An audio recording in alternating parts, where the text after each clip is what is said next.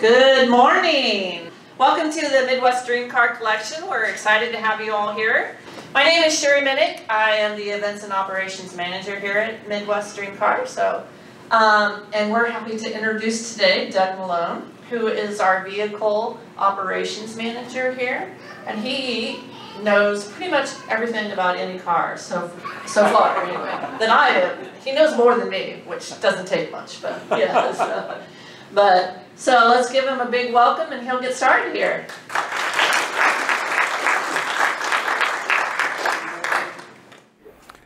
Thank you, Sherry, and thank you all for coming out today. It's always fun to do tread talks, and it's especially fun to do them when you have a really, really fun car to talk about. And I'm going to tell you a little bit about this car, a little bit about the history behind the car, and hopefully it'll make much more sense to you after we get done with this talk today of how this car came to be. First of all, the name, Amphicar 770. What's that all about? Well, it's ampha, obvious for amphibious, meaning that it's capable of both land and water, which is very true for the Amphicar. 770, that comes from 7 knots on the water, or approximately 8 miles per hour, and about a top speed of 70 miles per hour on land. So that's where the name Amphicar 770 comes from. That was the only model there was. There was no 769 or 771 or whatever. It was just this one car in all the 5 years that it was produced. The Amphicar was a fun yet quirky little car, and people didn't know quite what to make of it. Now you got to think when this car came out in 1961, when it was introduced at the New York Auto Show, what the cars were like in 1961. Big behemoths, still big luxury cars, lots of big family cars. Little cars, economy cars were just starting to make an appearance in the United States. And so here comes a little Amphicar, and it's not only small, much smaller than what was on the road at that time for a lot of cars, but also went in the water, and people didn't quite know what to make of that. But as we learn more about the car today, you'll find out it does make more sense. But not everybody was on board with it, like this gentleman, Dan Neal from Time, said it's a vehicle that promised to revolutionize drowning. Its flotation was entirely dependent on whether the bilge pump could keep out the leakage. In reality, a well-maintained Amphicar does not leak at all and can be left in the water parked at the dockside for many hours, and that is true. We've had this one in the lake. It has 2 bilge pumps in it, actually one that came from the factory, and an additional one in case that one quits, just as a backup. We had it in the lake back in the 1st of June for our reveal for a couple hours. There was very little water, if any, that got into this car. So they are very watertight if they are done correctly and maintained the way they should be. Obviously, it is a car, it's a heavy car, and if it leaks, it will sink to the bottom of the lake just like anything else. So let me tell you, I was a little bit nervous the first time I put this in the water. I was hoping it didn't become a very expensive anchor. But it did just as it was designed to do. It's a fun little car. It's known by some as the fastest boat on land and the fastest car in the water. Manufactured by the Quant Group in West Germany. Of course, Quant Group now is known for being BMW. Production was 1960 to 65. And the final number on the Amphicars was a little over under 3,900, so 3,878. Now their goal was to build 25 to 30,000 of these cars, so they didn't meet their goal by any means. But now you see there, it says production 1960-65, but model years 1961 to 68. That doesn't make any sense. Well, the reason for that is they produced the cars from 1960 to about 1963. That's when they stopped full production of the cars, but they had enough parts that they kept building them sporadically through 1965. Then they had all these cars they hadn't sold. So they marketed them for a couple more years. In the United States, that can only be through 1967. 1968, U.S. regulations changed with emissions and safety things, and they were no longer allowed to be imported in the United States. So there were no 1968 Amphicars in the United States.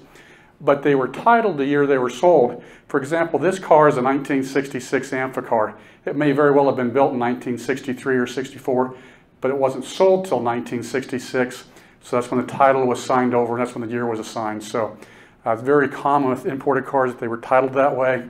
So, but the body styles and everything never changed, so it really didn't make any difference. So that's the story kind of behind why you see the differences in the years. The designer was a gentleman by the name of Hans Trippel. A little bit about the wheelbase, about 84 inches, length about 171, height 60 inches, weight 2,343 pounds. 0 to 60 in 43 seconds. You're not going to outrun anybody in this little baby, but It's actually performs pretty well. We've had it out on the highway on the way out to the lake, and it does pretty good. I had it up to about 60, maybe at the highest, and that was plenty fast in this little car. It probably would have done a little bit more than that, but that's where I felt comfortable bringing it up to. And the price when new was about $2,800 to $3,200, and I say that it's kind of like the Model T, and every year that it came out, the price went down just a little bit. They were trying to sell them, get them moved, and so the first ones were actually more expensive than the ones that came out and were sold later. Now this one, Lyndon Johnson was a huge fan of the Amphicar, and he had one that he used down on his ranch down in Texas. And I thought, well, should this be called Amphi 1? You know, got Air Force One and stuff. Maybe this is Amphi 1. But Lyndon Johnson loved to terrorize his guests. He'd take them out in his little Amphicar. They wouldn't know what it was. He'd be driving around his ranch, and he had a big lake there. He'd go tearing down the hill in this Amphicar and go, the brakes are out, the brakes are out. And he'd hit the water, and people would be panicking. Then the car would start floating. He'd turn the props and take off, and then breathe a sigh of relief. But he had apparently a lot of fun scaring his guests on the ranch with this little car. But it was actually his favorite car, he said. A little bit about the designer Hans Trippel. Now I want to clarify, I've got this H-A-N-S, because I've seen it both ways. I've seen it H-A-N-S and H-A-N-N-S. I'm not sure which is correct, but this spelling was the one I saw the most. That's what I'm using for purposes today. He was a German industrial engineer, designer, who spent his entire professional life planning, developing, and building amphibious cars. With the exception of the VW Schwimmwagen, the name of this imaginative self-made man is connected with the amphibious idea since the early 1930s. Born in 1908 in Germany and passed away in 2001 in Germany. Quite a character. He came out with this car in the early 1930s, the Landwasser, however you pronounce it, Schwimmwagen, and presented this to Hitler in 1935. Hitler liked the car and had Hans take over the Bugatti factory, which had closed down. So they started building these in the old Bugatti factory up until about 1941. The car changed a little bit to this triple SG6. This is one that was used the most by the Nazis for the World War II. But they only made about 800 of these cars. There's not a lot of them out there. And the reason they only made about 800 because in 1941 they started using the VW Schwimmwagen. This car was just overall a better car, handled better, it was lighter weight, maneuvered better, and so they switched, put Hans Trippel out of a job, but they sold about 15,000 of these to the war force and the German war force. So anyway, that's kind of the story behind Trippel and the Nazis and the amphibious car that we know back then. So what happened then? After Germany surrendered, Trippel was out of a job when his SG6 was replaced by the VW Schwimmwagen in 1941. The Bugatti plant was turned into a munitions plant. Trippel was arrested as a war profiteer and spent the next 3 years in a French prison after Germany's surrender. He later married the daughter of one of his former prison mates. Now he was a pretty bright guy, and he knew this guy had a really attractive daughter, but he also understood that the father-in-law, his future father-in-law, had inherited a couple of dormant factories. And so he married the daughter and talked his father-in-law into letting him use one of the dormant factories to help start and produce his amphibious cars again. So, pretty clever guy in his planning of things. Now, something I don't think a lot of people know was one of the things that Trippel did early on was build this car here as a prototype. He was concerned obviously about water getting into the car. So he decided if he built the doors up higher above the water line, that would help him from leaking. So he came up with this really unique hinged gull wing type door. Well, Mercedes saw this and they liked it. They were coming out with this new Mercedes 300 SL, but they had a problem because the frame on this car was very high for the threshold. So they were trying to figure out how to do the doors and make them where it was easy accessible. So they bought the rights and the patent from Trippel and used it on the Mercedes gull wing. That was known today as a Mercedes gull wing car. Very popular car that's worth about $1.5 million today. So all because of Trippel's little design door over here. Pretty cool, those connections. Later on in the early 1950s, Trippel continued to work on small amphibious cars that would appeal to the civilian masses. He really wanted it to be not a war car necessarily or the military car, but to be something that everybody would like to have. But he was in financial trouble. His design did appeal to a small French automobile company called Marathon. They were wanting to build a small, lightweight fiberglass race-type car, sports car. So Triple went to work for them, took off for Paris, and tweaked his design, which would become the Marathon Corsair that you see here. Later on, he came out with the Alligator by the 1950s. The U.S. market had asked them to kind of design something for the U.S. market, and so he came out with his Alligator. It's a 3-seat convertible. The driver's seat's in the middle, and you kind of see the driver right in the middle. The steering wheel's in the middle, kind of unique. The company group Quant started to get interested in this floating roadster, bought the license, and improved the Alligator to become the Amphicar. So this is kind of the early prototype of what this Amphicar looked like in the late 1950s. Now, the Amphicar was the only car that came out that's amphibious, and some of these you've probably heard about. In 1985, Germans came out with this Amphi Ranger. Let me just read this article because I'll forget something if I don't. Okay, in the mid-1980s, German oil and gas pipeline supplier was laying pipe in some pretty inaccessible places around the world. Rather than spending money on building roads and bridges, the company decided to build a vehicle that would require neither. The Amphi Ranger was born in 1985. With 4-wheel drive and a decent grunt from a Ford V6, an aluminum body that was part G-Wagon and part paddle boat, and a retractable propeller, the amphibious Ranger would go just about anywhere. Alongside the intended industrial use, a few German police forces operated Amphi Rangers, while an enterprising British duo also tried to sell them to the public. The vehicle was a brilliant concept, tremendous fun, and seemingly well engineered. The price, however, was a little over $250,000 in today's money. So guess what? Nobody was able to buy them. In 1995, the world waved goodbye to the Amphi Ranger. So that was one well-designed vehicle, just cost too much money, put a lot of people out of the market on it really quick. Another company that came out with one was Gibbs. The Gibbs Aquata came out in 2003, 2004. World's first high-speed amphibian car, capable of over 100 miles per hour on land and over 30 on the water. It only built prototypes. It never did market any to the public.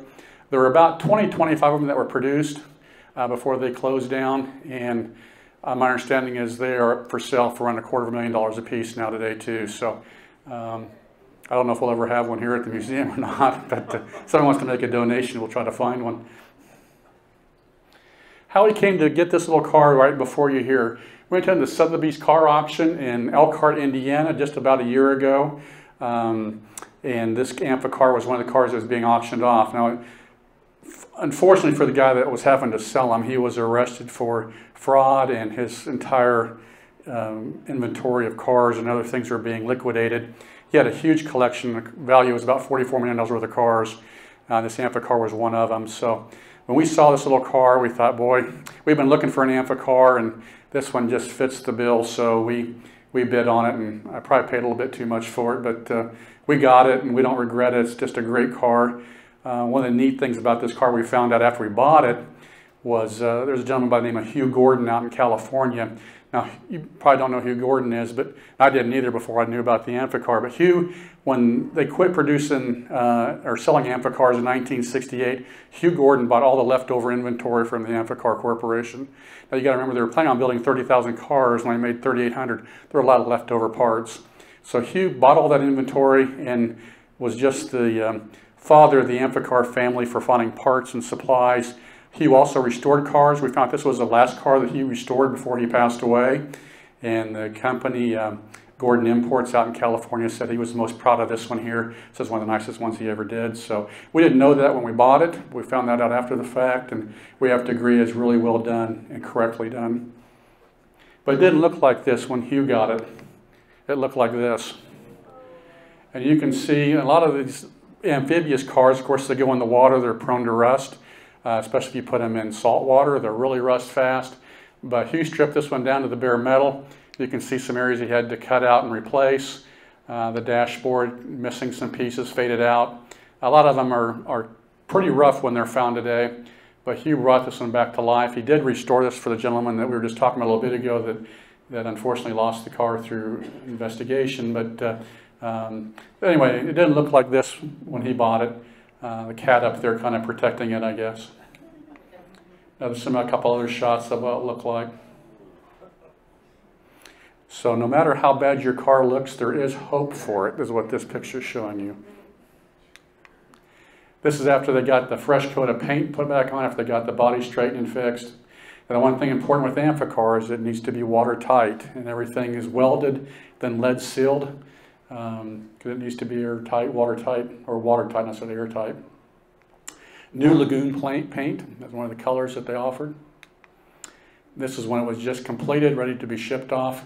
The gentleman that had had it restored. They were all convertibles, all had black tops. Came in 4 different colors: Ford green, beach sand white, lagoon blue, which is what this is, and regatta red. You'll see some out there that are different colors. Those have been custom colors that have been painted on them. But when they first came out, those were the 4 colors that they were offered in. Little engine in them is a Triumph. Little Triumph Herald 1147 cubic centimeter inline 4-cylinder engine, about 43 horsepower, whopping 43. Now, as the Amphicar continued to be built over those 5 years, the engines, they did replace them with some with a little bit more cc. This one actually has a 1493 cc inline 4-cylinder in it. Same engine, just a little bit bigger, and so a little more powerful. It's a 65 horsepower, so it's really, really beastly. But you can see the radiator kind of has a cant to it, and the engine's in the back, I should mention. Battery box is over here, and when we're done here, I'm going to open this car up and you can come check it out really good. I'll open the front and the back, and you can look underneath it or whatever you want to do. But anyway, that's the engines in the car. There is a bilge pump, actually 2 in this car. One interesting thing about this car, it has 2 floors.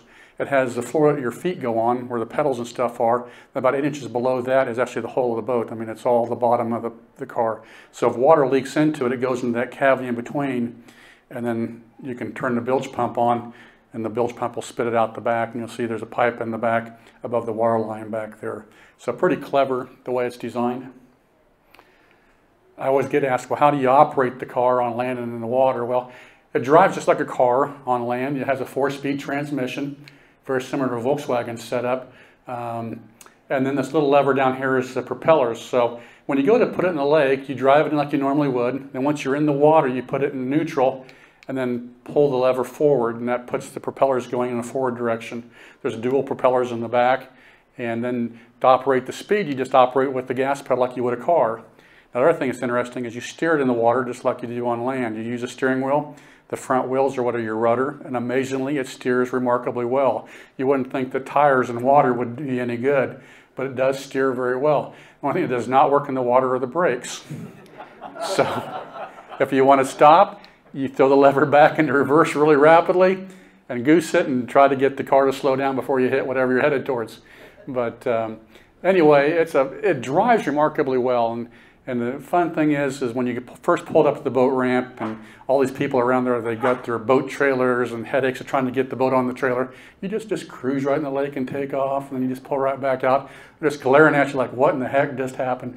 So it's fun. It's really a fun little car to take out and drive. Dashboard, a lot of knobs on this car, and it took us a while to figure out what they all were.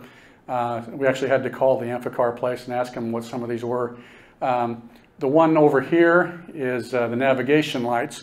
You'll see the navigation lights up here on the car, and since it is a boat, it is required to have navigation lights and a flag. You have to have life jackets for everybody and fire extinguisher and things like that to be able to put it in the lake. Now in Kansas, they also require that you have a license to have the numbers on the side.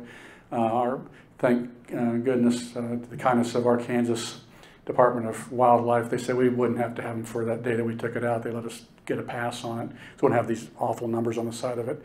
But that is the same boating regulations required on this as it would be on a regular boat, putting it in the water. This little switch over here is the windshield wipers.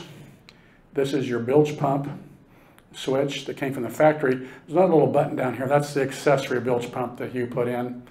These 3 buttons down here are the heater controls. This little knob here is kind of a lake cruise control. You don't want to use this on land, but when you're on the water, you can pull that out. It works like cruise control. You don't have to hold the pedal down, so you can just drive it without pushing the pedal. Little light up here lights up red when the propellers are turned on, so you remember that they're on.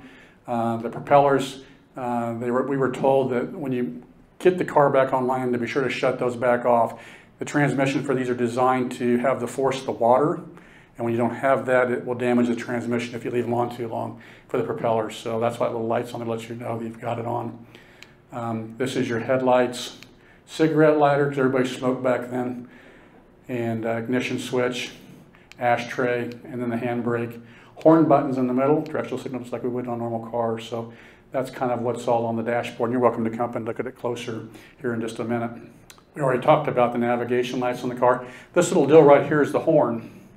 And that's up there, so it's out of the water. Got a little Volkswagen type horn, doesn't it? So I want to get one of those big Steamliner type horns for it. I think that'd be awesome. But, anyway, that's what that is. You'll notice when you come around, when you look at it later, the exhaust pipe and the bilge pump pipes are very high on the back, and that's to be above the water line. The water line comes up to about where that black trim piece is on the side when you're in the water. Always get asked, well, how do you keep water out of it? Doesn't it leak in around the doors? There's actually a double seal on the doors. So once you get in the car, there's another lever that you pull that really cinches that door against those double rubber gaskets. It is very watertight, but it's like anything. If you don't seal it correctly, it will fill up with water and sink to the bottom of the ground. Other thing you need to remember to do, there's a drain plug at the bottom of the car, so if water gets in it, when you pull it out, you can drain the water out of it, that the bilge pump doesn't get all out. If you don't remember to put that plug back in, it'll fill up with water and sink to the bottom of the lake. So you have to remember to do these things or it will become an anchor. This is when we took it out in the lake for our June reveal. Shows it out. This is in the river pond area out at Tuttle Creek. It's right when we first put it in. You can see the boat ramp. So conclusion, although there are many who criticize the Amphicar, it was a pioneering vehicle that has built up a strong and enthusiastic user based in the International Amphicar Owners Club. Among the famous people who have owned one or operated are previously mentioned President Lyndon Johnson. John Lennon had one. Even pop star Madonna, who used an Amphicar in her music video Burning Up. Amphicars today bring premium prices, often selling for $50,000 for an average condition to well over 6 figures for a really nice example. Pretty good return on profit if you bought one back in the 1960s and paid $2,500 for it. There's about 400 of them that are left worldwide, they believe, out of 3,800. Most all of them are seaworthy. There are some basket cases that are rusting away in garages that haven't had a chance to be restored yet. But they've really gained kind of a cult following, and they're a lot of fun.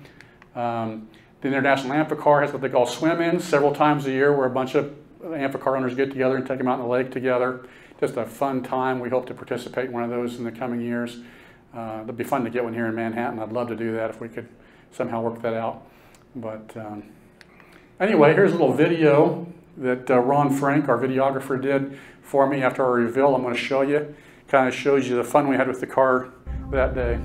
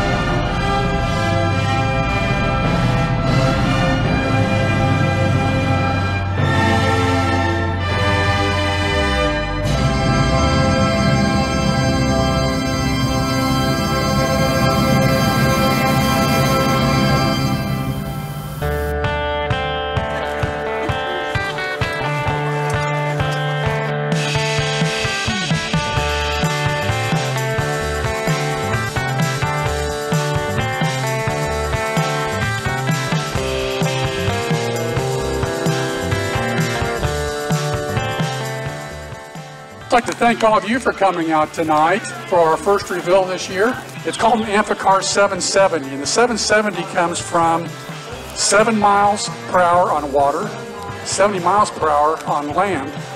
I can tell you it goes 7 miles per hour on the water, but I don't know if it'll go 70 on the highway.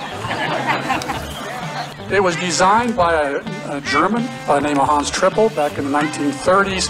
He actually was approached by Hitler to build an Amphicar, amphibious car for the Nazi war force, and he did, but Volkswagen came out with one called a Schwimmwagen that actually got accepted and was used for military purposes. But that didn't keep Hans Trippel from still pursuing amphibious cars, and so he kept working on it. In 1960, they came out with the Amphicar. It was built in West Germany, in Berlin, and 90% of the Amphicars were shipped over to the United States. And of course, being a boat, it has to meet Coast Guard regulations. That's why you see the navigation lights on it and the flag. Outside that, it drives pretty much like a car. Now you say, well, how do you drive a car in the water? It's got a 4-speed transmission in it, a Volkswagen type transmission, designed by Porsche, and 4 forward gears, 1 reverse. Once you put it in the water, there's another lever that you put the land transmission in neutral and push the other lever up, and that turns the propellers on in the back. Both the propellers operate at the same time. There's 1 forward speed, 1 reverse speed. Now how do you steer it? It's like you steer a car. There's no rudder to this car. You steer it with the front tires. So when you turn, the tires act as your rudder. So it's pretty unique in the way it operates.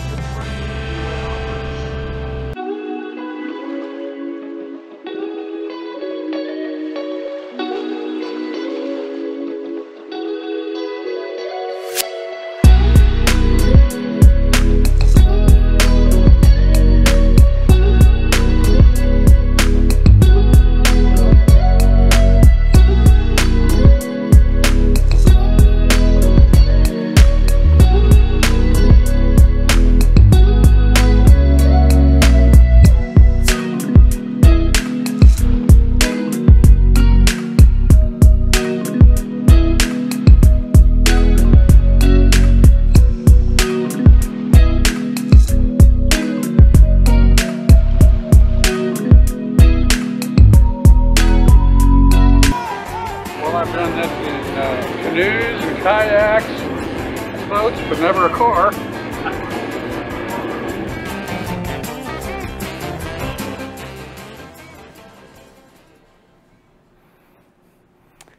Anyway, that's the Amphicar.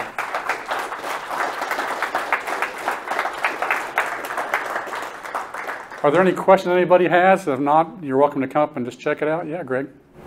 You're talking about that bilge pump. When do you know to turn it on other than when your feet covered by water? Well, that's a good question. I would oftentimes forget to turn it on and wouldn't turn it on until we got out. And this one, unfortunately, never had any water in it except once. That's when we got stuck on a sandbar and we had to really back it up fast and water came up over the back of it. But Nick didn't have quite a confidence, so Nick always turned on the minute he hit the water, just to be sure. But and it's because it's got that false floor in it, it'd be full of water before it actually came up under the pedals. So you probably have a problem before that. But probably the safe thing is just to turn it on when you put it in the water, just as a backup. Yeah. When you're coming out of the water, can you have it in gears at the same time the props are on? You can. They recommend, you put it in first when you're coming up out of the water and still have the propellers on. You'll need that to help push it up to the ramp because it is a rear-wheel drive car. Once your front wheels hit the ramp, you still don't have any land friction yet until the back wheels hit. So yeah, put it in first, keep the propellers on, then once you pull it up, get going up the ramp, you can reach down and shut the propellers off and drive it on up. When was the last time you had that in the water? Last time we had it in the water was when we did the reveal in June, this summer. Yes? Will that paint not rust eventually? Oh, everything will rust, yeah, it will. Something that's not mentioned in this presentation or in the video, but Amphicar recommends after 5 hours in the water that you grease it in 13 different places. So it is a little bit of a maintenance issue, and one of those points you have to remove the back seat to get to. So that's one of the reasons it didn't sell real well. A lot of people don't want to have to do that kind of maintenance on their car, they just want to drive it. Our mechanic, Nick, when we got this back, he actually pulled the wheels off, dried all the brakes out, really dried it off really good to make sure it wasn't water going to rust anything, and greased everything up real good. So to maintain them correctly, you need to be very careful with it. Make sure, of course, the finish on it's kept nice and stuff like that. Because it's just like anything. It's like our car. It will rust if you don't maintain them. Then they will leak. Any other questions? Does it have an anchor on it? Only if you fill it full of water. They did come with anchors, and they were used by some of the German police department had some, and I forget who else used them for emergency type vehicles that came with anchors and some different equipment in them. But you certainly could, toss an anchor over to keep it where you want it. How big is the gas tank and where is it? It's 13 gallons, and it's in the back. I'm sorry, it's in the front. It sits right up here. When we pop the hood in here in a minute, you'll be able to see where it is. Just was right along the front of the car right here. But 13 gallons. Car gets about, they say about, I got to remember now what they said, how many miles per hour in the water. I think it's 8 miles. I'm not going to remember. It's 8 gallons. I can't answer that. I can't think right now what it was. It does good though. It does really an economical little car. What about miles per hour? Or, you know, what's the gas mileage? Gas mileage is about 35 miles per gallon, so it does really good. Did that guy that invented it, was he thinking this would go over big and just be, you know, take it on? He did. He always had the vision of really making a popular amphibious car that would appeal to the masses, the civilian masses. Of course, the Amphicar's wish, they thought they'd produce 25 or 30,000 of these right off the bat, and this never happened. It was too, you could buy this car for $2,500, you could buy a new Mustang, and that generation that this car would appeal to, like something more sporty. The other people, family cars, not a good family car. It's ideal if you live by a lake or something like that, but because it did take a lot of maintenance to keep them maintained and running correctly, people just didn't want to mess with them, so they just never went over. Is the museum looking for a flying car? Looking for a what? A flying car. Yes. We'd love to have, we're always interested in anything unique. So anything that when we go to auctions to see unique things, we're automatically gravitate towards those to see what we can find. And I know Ward and Brenda, our benefactors here at the museum, really want some amazing things in this museum. So this museum in the years ahead, you're going to find some really unique and beautiful things. So we're just getting started. So come up and check this out. I'll open it up. You can sit in it. You can look at it and just see what the Amphicar is all about. So thank you all again for coming.